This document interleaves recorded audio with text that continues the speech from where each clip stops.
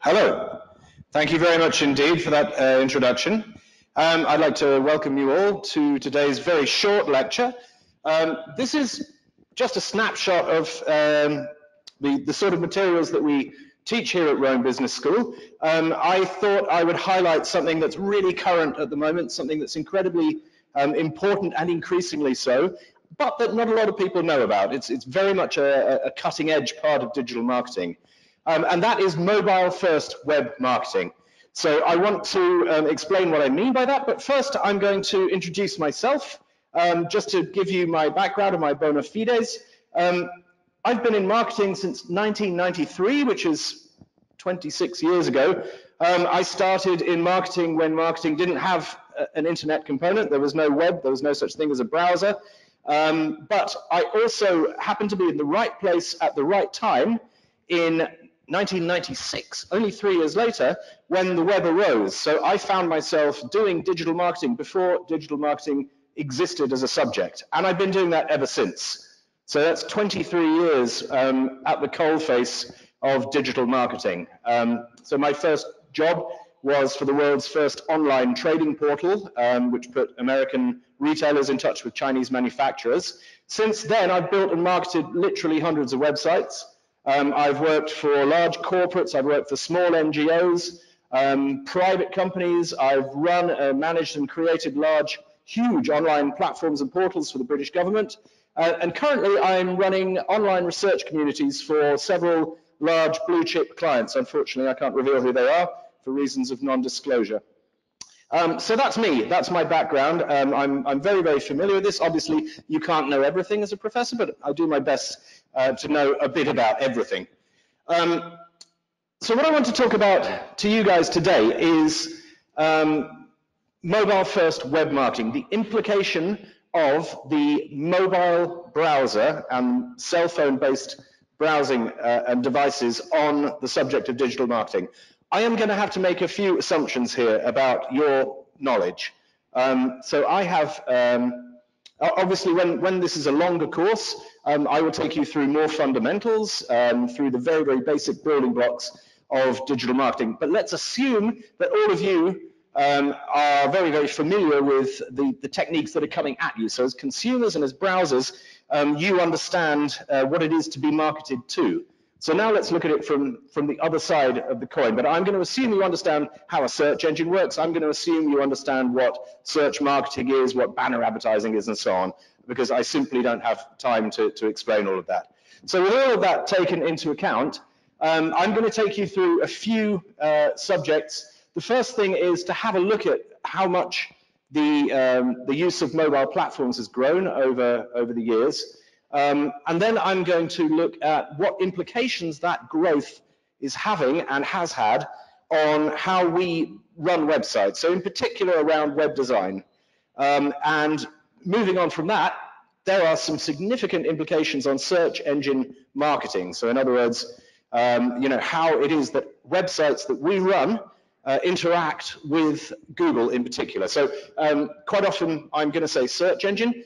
When I say that, I mean Google. At the moment, there's really no other significant player in the market. We have Bing, which is owned by Microsoft, but it doesn't really impact the statistics. So whenever I say search engine, I mean Google. And whenever I say Google, I mean search engine during this lecture. The next thing I'm going to do is I'm actually going to give you some practical advice on how to harness this new technology and how to make it work in order, hopefully, to get first mover advantage and to try and beat your competition.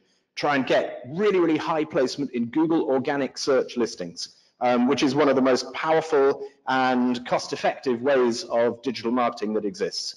And then I'm going to conclude by just having a very, very brief look at what the implications of mobile browsers are on how we as marketers can advertise our products and services to mobile users. And I have to admit that it's not a pretty story.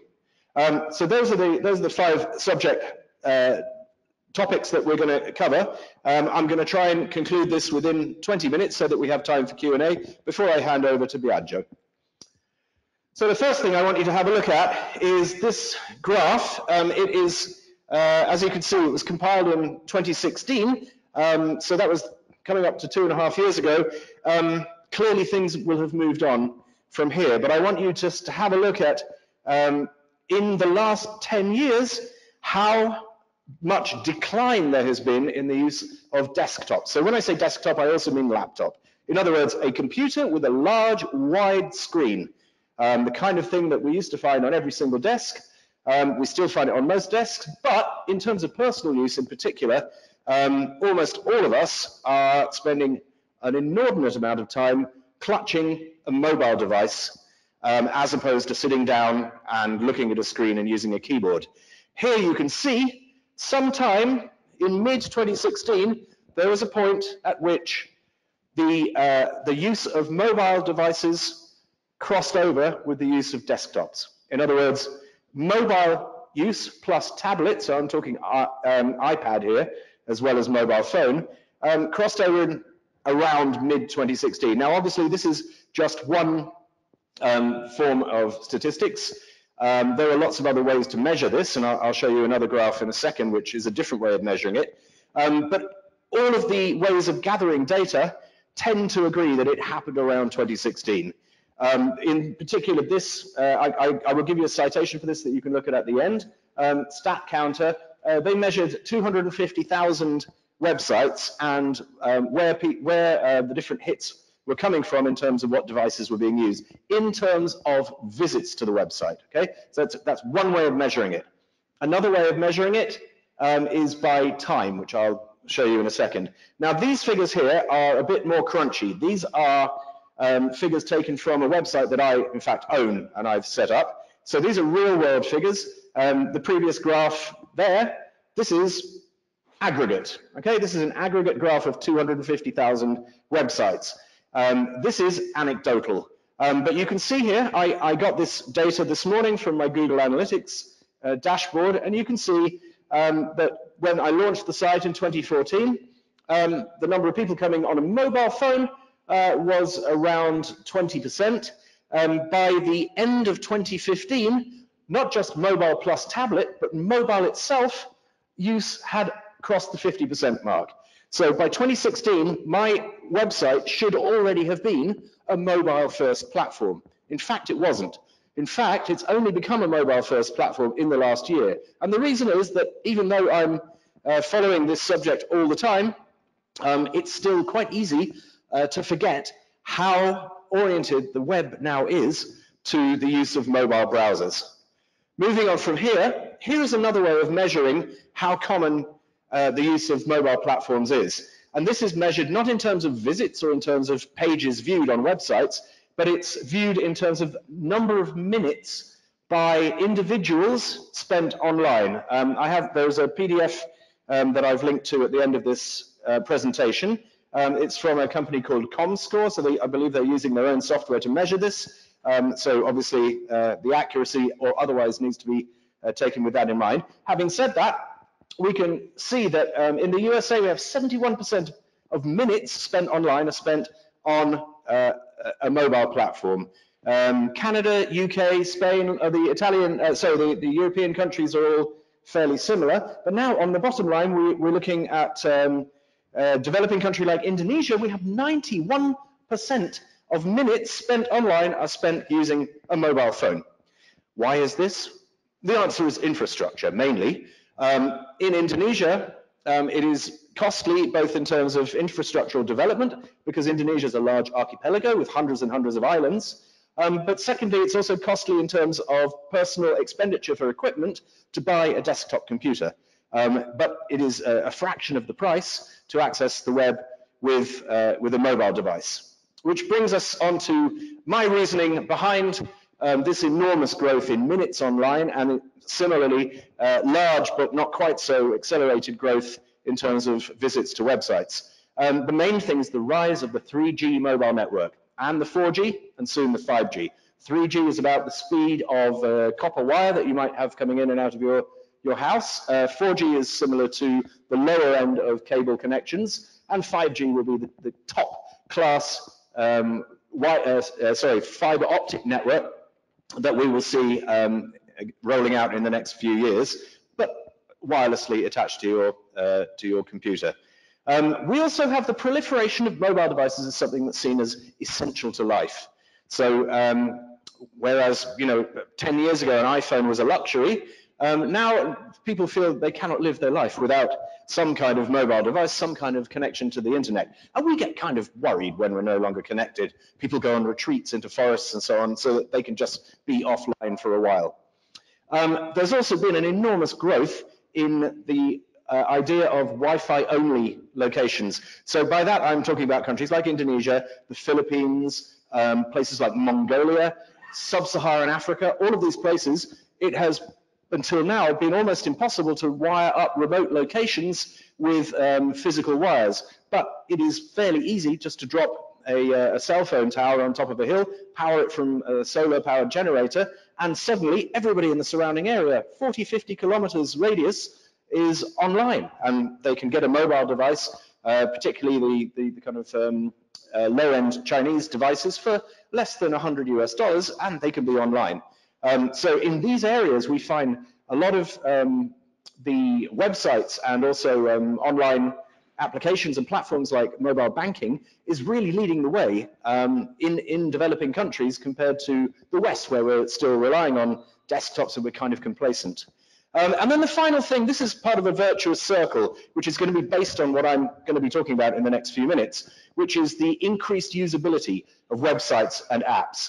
So previously, a lot of websites didn't even acknowledge that people would go onto them using a mobile device, which brings me to an exercise. So normally, during these lectures, I tell people to put their phones away. In this particular case, I want you to get your phone out. As long as you're not watching this exercise through your mobile device, I'd like you to open your browser and type in that domain name, morningstar.co.uk. And while I'm going through and talking through the next few slides, I want you just to try to find out on that web page where to log in. Imagine you have an account, where can you log in to that particular website, okay? So I'm just going to leave that as a little diversion for you while I talk about the next few things. And I'll be interested to get your report at the end in the Q&A session. So how can we, as people who run websites, acknowledge and react to the vast growth in mobile platform devices? The answer is adaptive web pages. So what I mean by that are web pages that understand the size of the browser window that they are appearing in and change how they look depending on the size of that screen. Here's an example. So this again is Rome Vacation Tips, a site that I own and set up. And this is a screenshot taken from earlier on this day on my widescreen laptop computer. And as you can see, there's a particular way of navigating this website, which is a horizontal menu bar, also known as tabs by some people. I call it a menu bar, running along the top. That's the part in purple. And you can see there are various different subjects you can click through to: skip the lines, roam with kids, tickets, transportation, etc. And I'll draw your attention to 3 info boxes, also arranged horizontally underneath that menu bar. Now I'm going to show you what it looks like on a mobile platform. So that's taken, it's a screenshot from my Honor 10 mobile phone. Now, this is exactly the same website. Okay, there has been no change to the code. There's no change to the underlying HTML or CSS, if you know what those things are. It's exactly the same website, but it's being viewed through a different size and shape screen. I will draw your attention again to how it's navigated.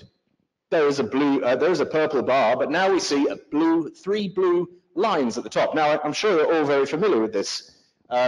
This is a particular kind of mobile menu, which is amusingly known as the hamburger menu.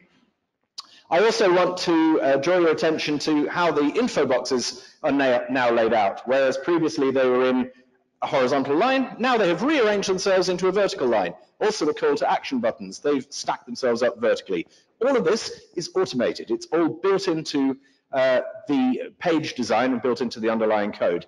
There is a word for this, okay? I've called it adaptive here because that's what it does, but the word is responsive. It's responsive design.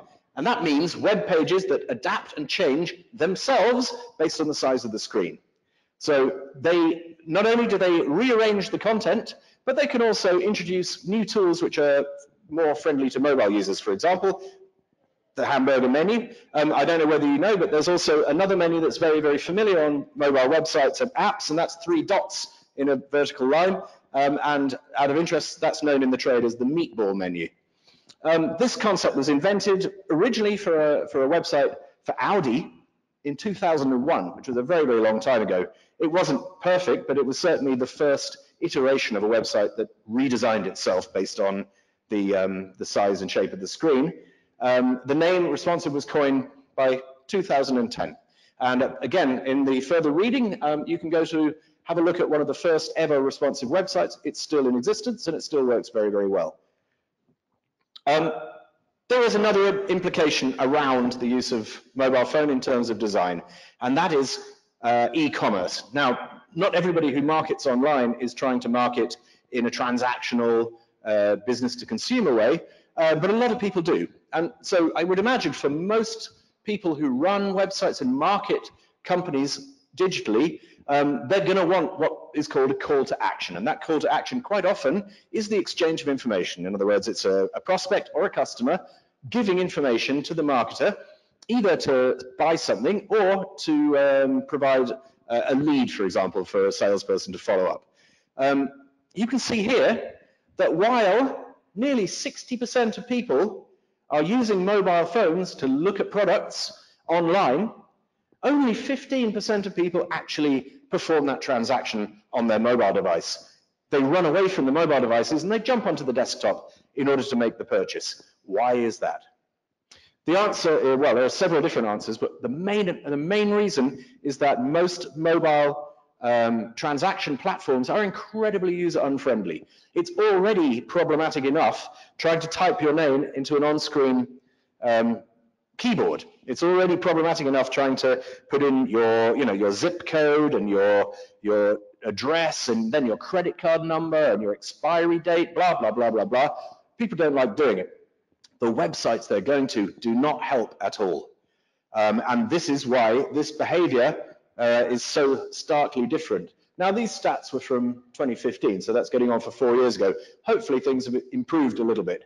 However, there is still an implication here. So this stat here is from last year. 29% of smartphone users will immediately switch to another site or app if it doesn't satisfy their needs.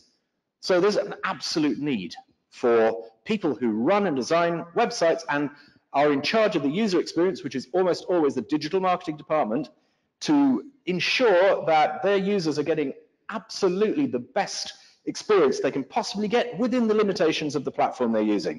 And finally, this other statistic, 84% of people have experienced difficulty completing a mobile transaction. So it is our job to make that experience better and therefore to get more money for our companies and our clients and more leads, more transactions, and make more conversions. Okay, I hope you all had fun looking at morningstar.co.uk. Now, I'd like you to go back to the same mobile browser and type in morningstar.com. So the first one was the UK branch of the Morningstar company. Morningstar.com is the American one. And I want you to try to do the same thing, find out where to log in and have a look around that site and see how easy it is to browse. And have a think about the implications of what you discover when you do that. Okay, so that is design. Those are the fundamental implications of this revolution on what we as digital marketers need to do in terms of design. There's another implication, even more dramatic. This is the implication towards search engine marketing of the mobile revolution. And that, rather dramatically, is known as Mobilegeddon. Okay, so this is a crazy, highly over-exaggerated, crunchy sort of headline that's been created by journalists, but there is a very serious implication for those of us who rely on organic digital search engine marketing in order to further our marketing goals. So just to explain what Mobilegeddon is, or was, on April the 21st, 2015, Google changed its algorithm. The algorithm no longer looked at a desktop site, indexed it, and then all the techniques that the digital marketers were using carried on working. In April 2015, so just over 4 years ago, Google said, in fact, if a site is no longer friendly to mobile users, then it is not going to perform as well in the Google search organic search index as if it were working really, really well for people who are using a mobile phone browser. Mobilegeddon hasn't finished. So March 2018, Google announced on its blog that it would be rolling out mobile-first indexing. So that's even more strong. Let me explain. There is a piece of software known as a search engine spider. It's owned by Google, this one. Each search engine has got its own spider. And this particular spider is called Googlebot. Very, very cute. And Googlebot's job is to go to every single web page online, all however many 11 billion there are, and read every single word on every single page and send all of that information back to Google's index. So until March last year, what Googlebot did was it pretended to be a desktop browser. So it would go to your website and it would lie to your website essentially and say, hi, I'm a happy browser, please give me your website. It would receive the website and then it would read it all, index it all and send it back to Google Index. However, no longer. Now what Googlebot does is it pretends to be a mobile phone. So it does what's called mobile-first indexing. It has a look at the website as if it were a mobile phone, it indexes that, and it sends that back to Google. Anything it finds that is not accessible to a mobile phone is really given very, very low priority in Google's index. It does still read it, but it doesn't really care about it that much. This is a massive, massive change. Now, the interesting thing is, the vast majority of digital marketers have not yet acknowledged this, and they haven't yet started to roll out super mobile first websites in terms of content or in terms of design. Let me tell you now about a little problem. The problem with responsive pages, the ones that adapt themselves, is the same code. It gives you one picture when you look at it with a desktop and another picture when you look at it with a mobile browser. It's very, very slow. Reason being, you need an enormous amount of code, thousands upon thousands of lines of code, in order to make this responsiveness work properly. Now that's fine if you're super fast fiber optic cable connection, usually on a desktop computer, but what if you're out in the forest somewhere and you're relying on a slow 3G network? It could take minutes for a web page of this kind to load in. Also, not every responsive designer is equal. Many responsive mobile designers are quite bad.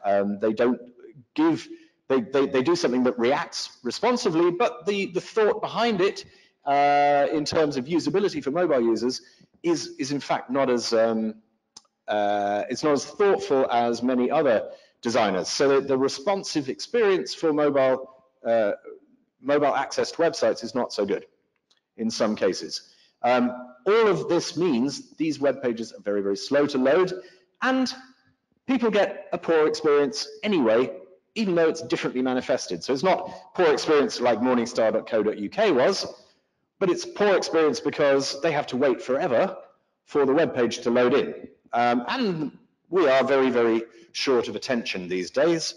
We're online creatures, and if something doesn't load in within about 5 minutes, or 5 seconds, I mean, we hit the back button and we go and find something else. So if you're a digital marketer, it's absolutely vital that your mobile web experience is instant, and it's usable, and it has a really, really accessible menu, and it's very easy to navigate. So Google has acknowledged this problem. So Google's the one pushing for the mobile experience to be the most important thing there is. Google has therefore sponsored a new technology, and this technology is called AMP. AMP stands for Accelerated Mobile Pages. Now I want you to recognize and remember that zigzag electric bolt there in a circle, because you will see after this lecture, you're going to start seeing that and noticing it, and now you're going to understand what it means. So what Accelerated Mobile Pages is a project. It's open source, meaning it has many, many contributors. It's contributed by thousands of people all over the world, and the code underlying it is open to all, and people can vote on it. It is sponsored by Google, though. These kind of things cost money to run, they need servers and so on, so Google is sponsoring it because Google knows it will provide a better experience for the Google users. It is only designed for mobile devices. You can look at AMP pages using a desktop, but they look kind of weird. But that's fine. They look perfect on mobile devices. The idea behind AMP is it strips out any unnecessary code. All it gives you is minimal HTML code, plus some very, very small images to give you an attractive looking web page, but something that loads in incredibly quickly into your browser. So you don't have to worry, and you don't have to wait. So if you are a digital marketer, having an AMP version of your website is incredibly beneficial because you're giving not only Google a good experience, you're also giving your users a good experience. They go to your website, they find the AMP page, and it loads in incredibly quickly. Finally, this is mere speculation. Nobody actually knows this stuff. Whenever anybody tells you anything about how Google works, it's always speculation because Google has the most robust NDA in history, but it's speculated that Google actually boosts AMP results in its search engine results pages position. So if you use AMP is a Google-sponsored project. It stands to reason, kind of, that Google probably gives you a boost in the search engine listings.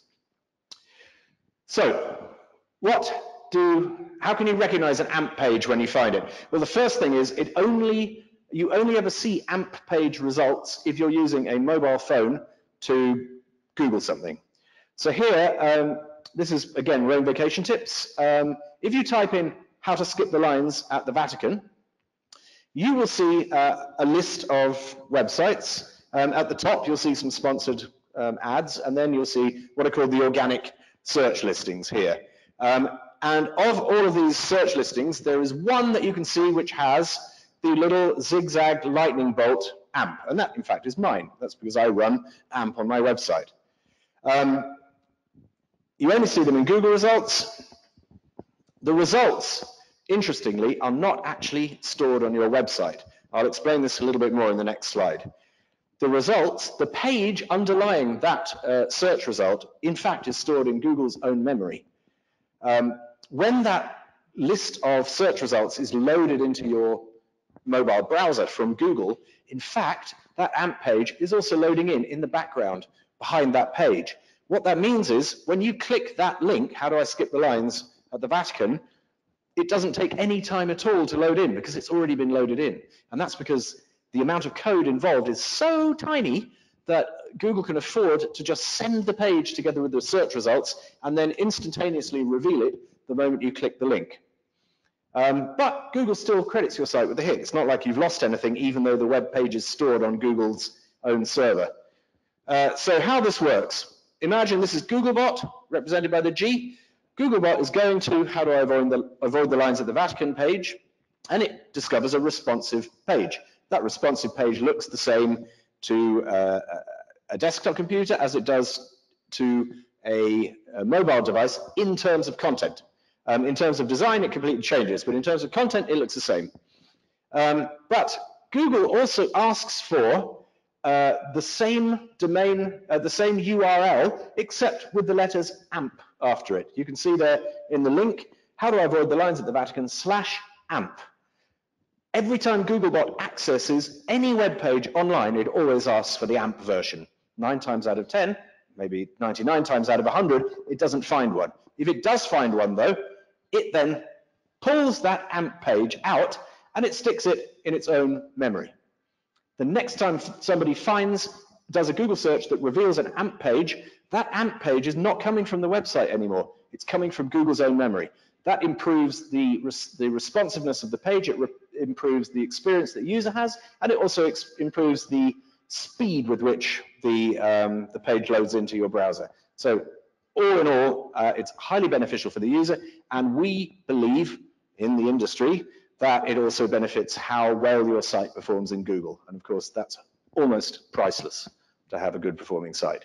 So how can we do all this? Well, I can't assume that you're all building websites all over the place, but let's just mention a few popular and famous technologies. The first thing to understand is that when you design from now on, whenever you put a website together, the first thing you need to look at it in is a mobile browser.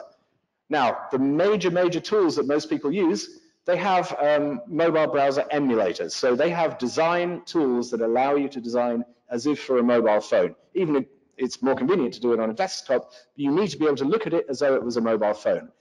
Design for mobile first, and then look at it in the desktop and tweak it according to that. And both Elementor and Divi allow you to make a slightly different version of each type of browser, so desktop or tablet or mobile. There are the new platforms Wix and Squarespace. Wix also has a mobile-first viewing tool. And then there are other platforms that are quite popular out there, which, while they don't have mobile-first viewing tools, they do guarantee a responsive template. So you're designing a website in a template that's been designed by somebody else and it is guaranteed to be responsive. And that's Squarespace and Shopify and BigCommerce. Of course, there are other content management systems out there, but those are the big six. WordPress, sorry, the big five, including WordPress. And all of them claim, at least, to have tools that help you design mobile first. I will say, though, from personal experience, Elementor and WordPress is far and away the winner. It's so easy to use and very, very simple to view as if you're a mobile user. And of course, it's not good enough just to test it in an emulator. You need to test it in the real world. Send it to your friends and family, test it with your phone yourself. And Google provides various different testing sites that you can use in order to check that it's working properly. These are free, they're free to access. I've included the links at the end of this presentation. One is called PageSpeed. That will tell you how long it takes to render your responsive code. It gives you a score out of 100. I have had one site at 96. Rome Vacation Tips, which performs well in Google, is around 32. I'm hoping I'm going to do something to it tomorrow to try and increase that speed, because the faster your site responds and the more mobile friendly your site is, the better it does in Google. And of course, that leads to more conversions and more sales. There is also the Google Mobile Friendly tool, which will give you a traffic light score to say how well your site's doing in terms of mobile phone. Always use AMP. Now, the interesting thing about AMP is not everybody's using it. Very few people are using it. So therefore, you have an advantage. You can get in there before your competitors and beat them if you use AMP. So how can you implement AMP on your website? Well, if you're using WordPress, there's an AMP plugin. Very, very easy to use. It automatically generates AMP pages based on the content of your regular pages. You don't even have to think about it. It just does it. There are other tools for other content management systems out there as well. Here's an example of Google's mobile-friendly page. It just gives you, in this case, a green light, but it's highlighted a few things that I could improve. Page loading issues and a bunch of things, usually to do with interactivity, JavaScript, how menus render, and so on. And then to change the problem with e-commerce, Google has also got a wonderful site called thinkwithgoogle.com, which gives you a large amount of information on how to improve the user experience in terms of e-commerce. But of course, we can learn from this in all sorts of ways. So if you're trying to create a contact form to generate leads, etc., Google will give you a large amount of very, very good advice about usability and about how to create a frictionless experience so that you're not placing barriers in between your prospect and converting them into a lead or converting them into a sale. Okay, how am I doing? Okay, I've gone on 5 minutes, maybe too long. I do apologize. Final thing I want to say in the last 2 slides. First of all, where does this leave mobile advertising? In other words, paid advertising, paid marketing.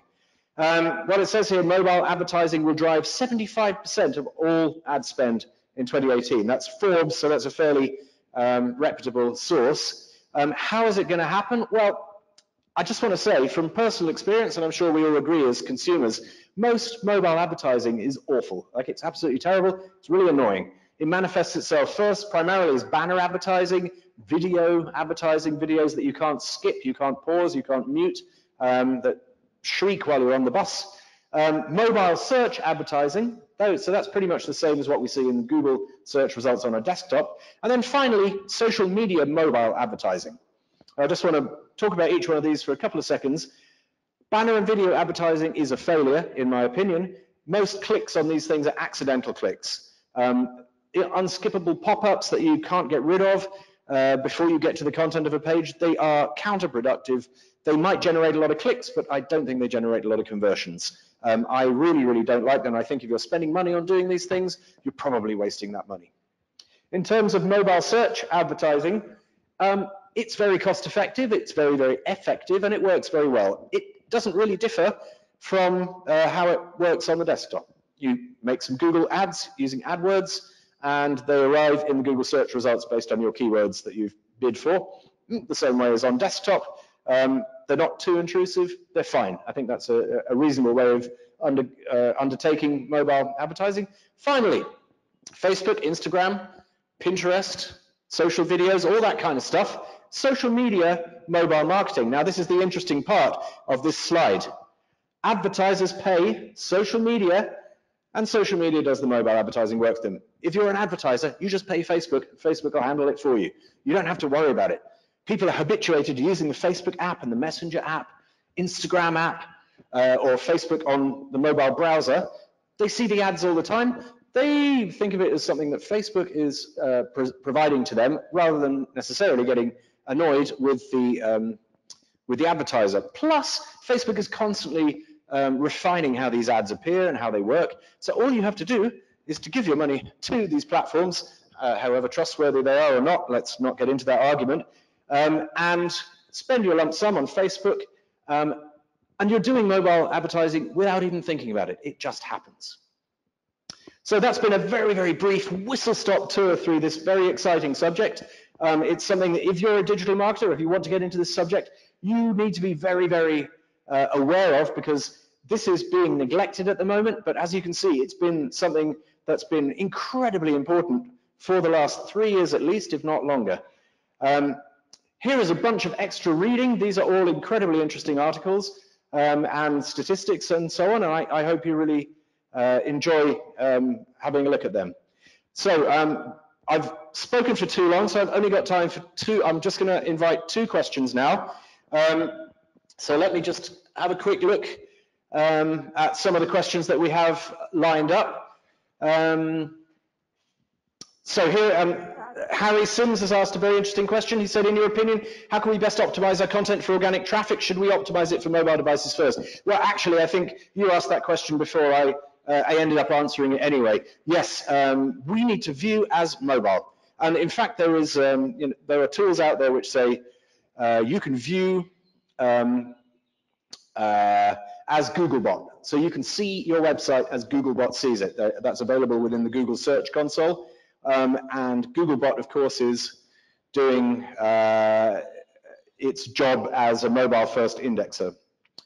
From Richard, should we optimize our marketing campaigns for mobile, since decision-making happens mostly on mobile devices?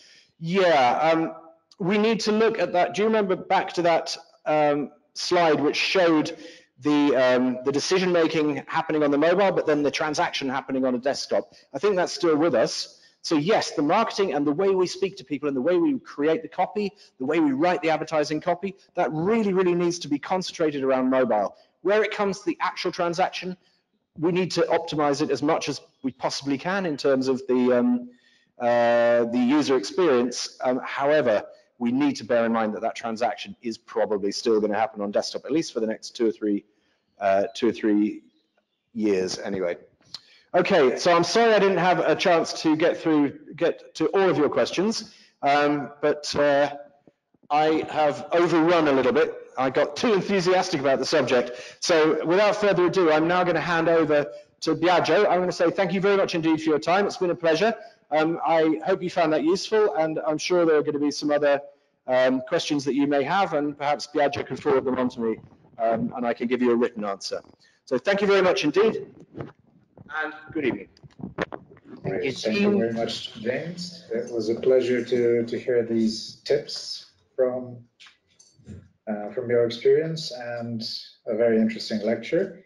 So now we go to Biagio Chianese, Rome Business School's marketing director, who will give us a little bit more details on the programs that Rome Business School can offer to prospective students from all over the world. Biagio, you're on. Yeah, thank you. Thank you very much, Diraj. Thank you very much for being with us. And thank you very much, Jim, to Professor Jim Whittle. So let's move on. This is Rome Business School. We are actually live from Rome, here in Rome Business School. We are in the center of Rome.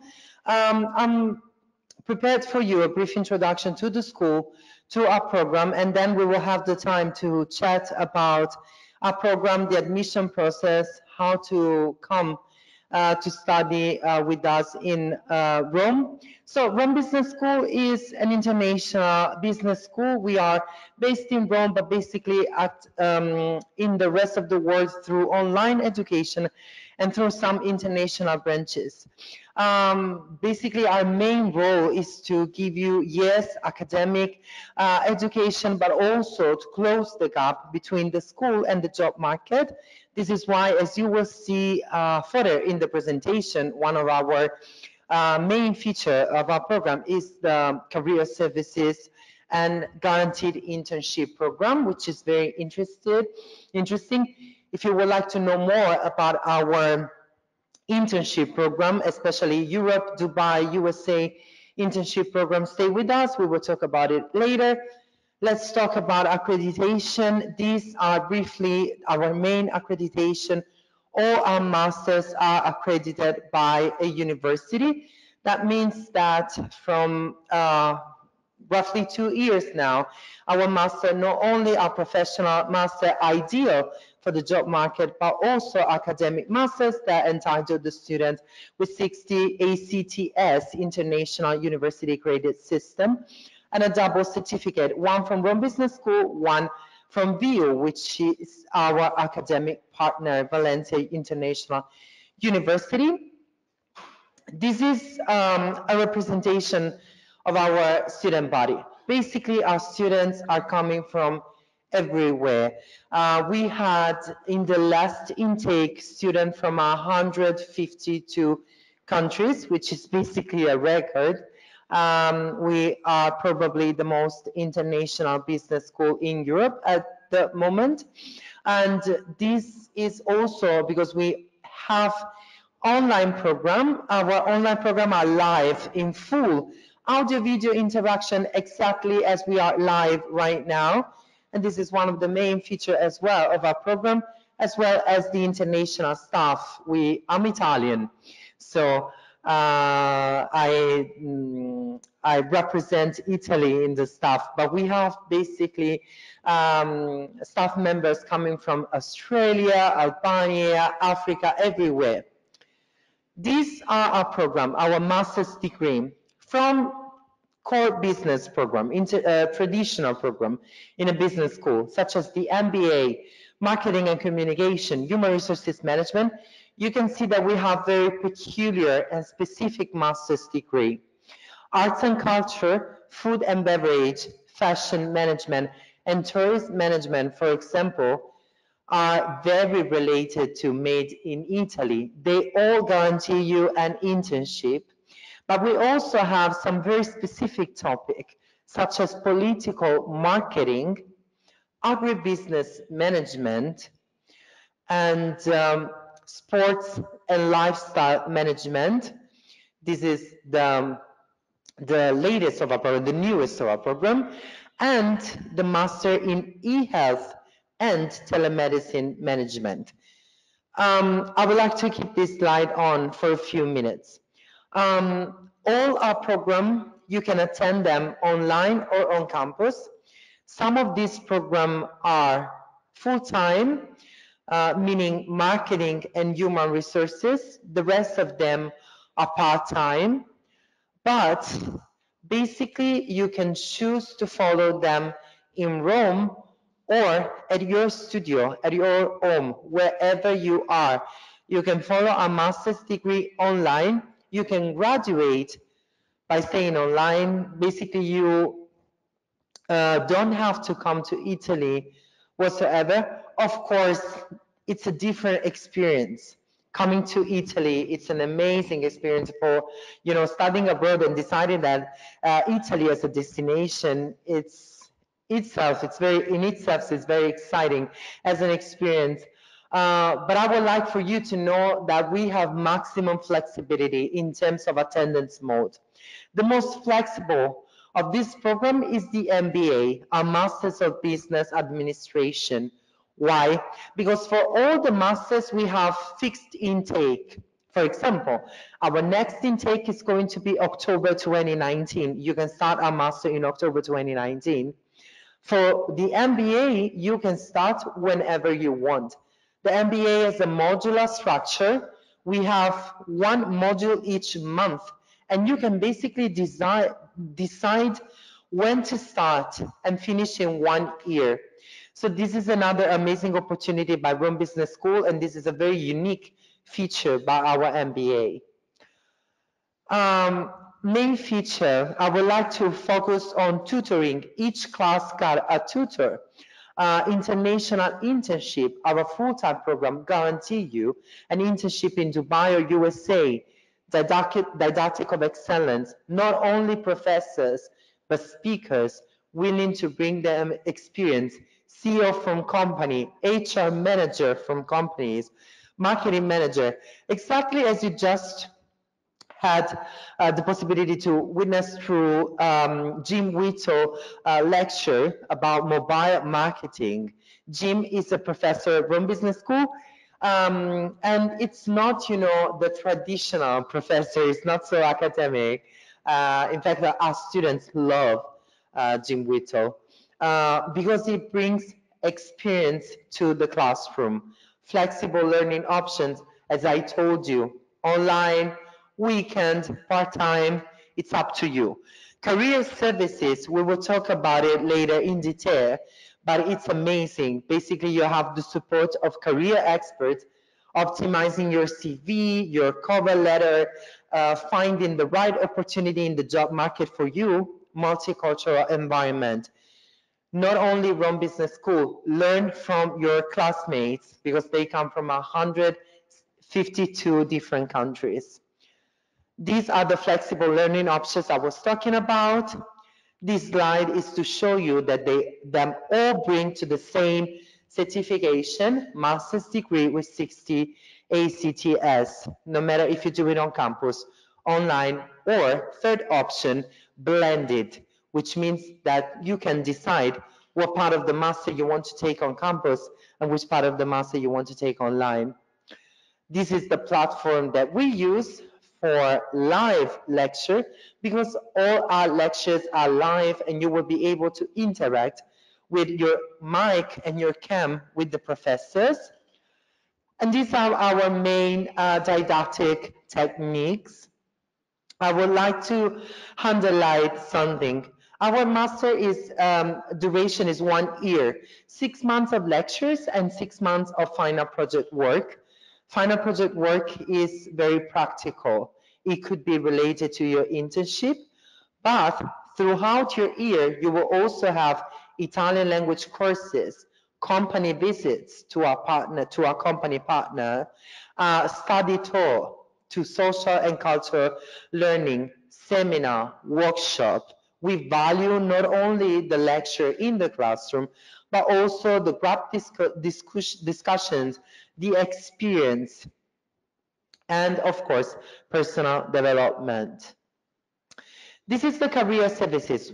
What they do, basically they review and edit your CV. Then they insert the CV in the Rome Business School database and distribute it to companies, organizations, and headhunters so that you can find the right opportunity for you. And when you find it, they support you in managing job interviews with coaching session. You have individual meeting with career services, group meeting with HR expert, and you can also book coaching session, career coaching session. For example, the first session is paid by Rome Business School. You can try, and then you can decide whether to do coaching sessions or not. All these services are included in our masters. We don't require your money for books, CV optimization, internship, job opportunities, posting. No, absolutely. Everything is included in tuition fee. And I would like this to be very clear because Rome Business School value career services so much. This is very important to us. Our main goal is to make you work, basically, to close the gap between our school and the job market. In fact, we have a placement rate of 96%. 96% of our students find a job, internship, or start their own business within 6 months of completion of the program. This is a guaranteed internship program, Dubai, USA, Europe. You choose your destination if you study full-time, and if you study part-time, you still have the possibility to have your internship all around the world. The difference is that for full-time students, the internship is guaranteed. For part-time students, the career services is guaranteed. So there's a slight difference, but as I told you, 96% of our students are able to find an internship or a possibility to work after a master. These are some examples for you. FAO, McDonald's, Unilever. These are, of course, our students from our course. I think, okay, sorry, I had a problem with the slides. World Food Program, Tata, it's a very important company in the automobile. Costa Crociere, DHL, Oxfam, some of the companies that work with us. Admission requirements are very, very brief so that we can ask, so that you can ask some question. Bachelor degree, basically you have to demonstrate English proficiency in selection interview and 2 years of professional experience for the MBA. Admission process, CV and cover letter evaluation, you schedule a selection interview, you wait for the committee decision, and then you have the acceptance letter. After that, it's up to you whether to decide to study with us or not. We also have scholarship, up to 20% reduction of tuition fee by scholarship, an additional 10% discount based on tuition payment method. Basically, you can pay in installments or in one lump sum that entitle you to a discount, of course. These are some of the companies involved in Rome Business School. As I told you, there are major companies, small startup. They all work with us. They all work with our students. They all offer our students internships. These are our contact. You can contact us by email, by phone, or you can come to our website, romebusinessschool.com, and ask some question. Speaking of question, let me see if we have any. Okay, Diraj, I'm ready if you have any question. Okay, thank you very much, Biagio, for your presentation. You're welcome. I am forwarding you one question that we received already, so it should appear on your screen. And we would be expecting more questions from the attendees, so you can ask your questions and using the chat box. There is a question mark if you're using a mobile phone. When you click on the question mark, you can ask your questions there. You can type in the questions there, and they will appear on our screen here to convey to Biagio. Okay, I can see the first question, very interesting. Nurlan is asking, hi, does your school have scholarship that covers tuition fee, accommodation, including living expenses and airfare? So, our scholarship covers tuition fee. Now, let's see what tuition fee covers. Basically everything except for accommodation and living expenses. All the rest of the features of the program, books, career services, lectures, company visits, everything that is related to that, you don't have to pay. Basically, you just pay your third attempt at your test. If you fail your test twice and you have to repeat it the third time, there's a fee for that. How can I choose an internship, Ara? And also, Dokisit Esin is asking, could you explain more of the internship program? How long is it and what support do you provide? All the support that you need, guys. We have a department. Basically, this is how it works. When you study with us and you enter a program with a guaranteed internship, For example, let's say food and beverage, or tourist management, or marketing and communication, HR management. What is the process? You meet our career experts in an individual meeting. Then you have group meeting. Then you get to know them better. They optimize your CV. They give you advices. And then they give you job opportunities and internship opportunities. This is how it works, basically. For the full-time students, you get to decide whether to go and do your internship in Dubai, in United States of America. We have several destinations in United States of America, or in Europe. Please feel free to go on our website. At the top of the screen, there's a button that says request information. Go there, fill the form, and we will ask all your questions in details. Could you explain what RBS looks in for a candidate? Harry, hi Harry. What are we looking for in a candidate? First of all, you have to match our requirement. At least a 3-year bachelor degree, English proficiency, and then we evaluate motivation. Why do you want to do this master? Also, we evaluate your CV, what kind of experience you have, how proactive you are, and how willing you are to start your experience. A master is not only about the lectures, it's also about the whole experience, studying and living abroad, sharing everything with your classroom.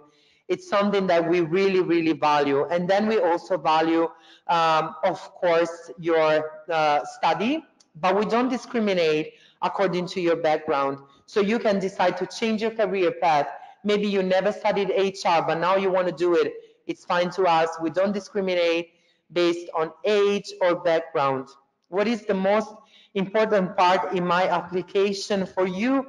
What do you value most? Well, first of all, try to present yourself in the best way possible. A really good CV makes the difference. Of course, when you apply, we ask you for your personal data and we ask you for the CV. And we would really like to see a good CV. What is a good CV? A good CV contains the main information.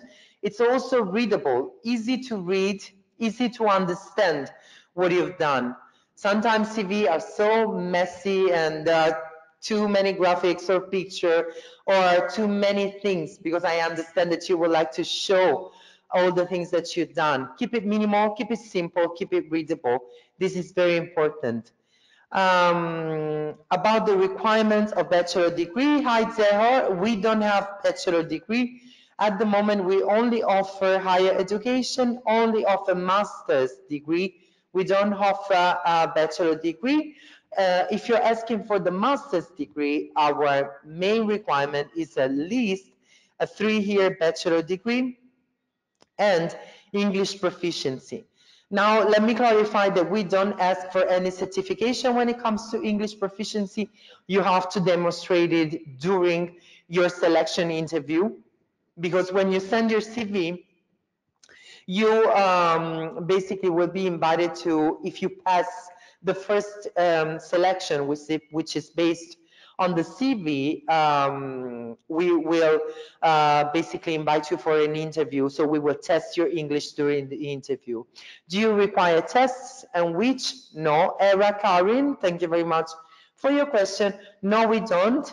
We test, in quotation mark, our candidate during a 1-hour selection interview. Our admission specialist will ask you about your background, will ask some question about you and your professional aspiration. How big are your classes in terms? Hi Mila, thank you very much for joining us, and thank you very much for your question. We tend to have maximum 15 to 20 students, maximum, but it depends on the class. For example, the MBA has a very specific target, so we tend to keep it with just a few students, maximum 5. for classes. There are some classes that are, of course, with more students, like 20 per intake, for example, arts and culture, fashion, sport, tourism. They are the most requested program. And we also value the fact that when you study with us, you have to interact with your classmates. And it's amazing. If you happen to study in Rome Business School, you will see that you will meet so many friends from all over the world. In this regard, please go and visit our social media. We post success stories every week, and you will see how many students take part in internship all around the world in Europe, and how many nationality we host at Rome Business School.